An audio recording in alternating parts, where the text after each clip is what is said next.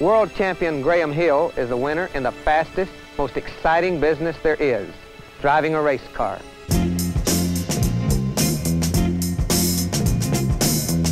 He has been 5 times Monte Carlo GP winner. He became the only man to win the Triple Crown of World Championship, Indianapolis and Le Mans.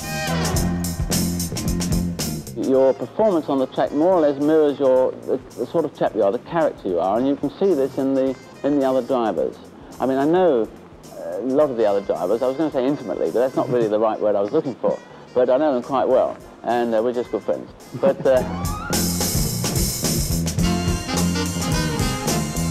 I find it very difficult to talk really seriously for any length of time on any one subject without slipping in something ridiculous.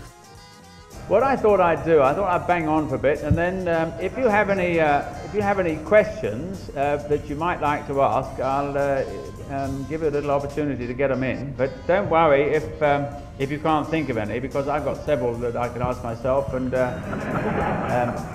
I'd like to know the answers to anyway. So.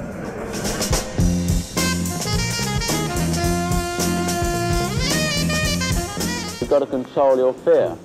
I mean, you know, I get afraid, and I think everybody gets afraid. If you don't get afraid, you've got no imagination, and you won't last long.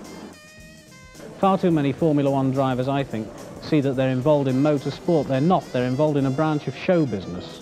And Graham Hill realises this. He works hard at his public relations, at his image, if you like.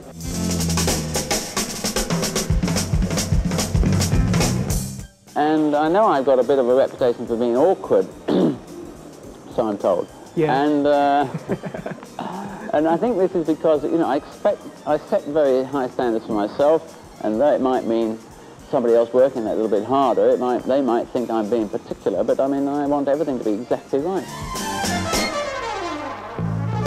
Without any doubt at all, Graham Hill is quite the best ambassador that British motor racing has ever had.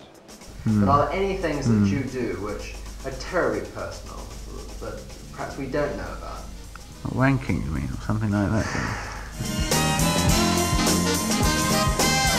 You have one son, Damon. Are we ever going to see another Hill in the sport? And would you like to see Damon in goggles and helmet? Frankly, I don't think I would, no. Like any parent, I just don't think I would. But you just can't tell. You say you want to live to be 100. Bluntly, aren't you in the wrong job for this?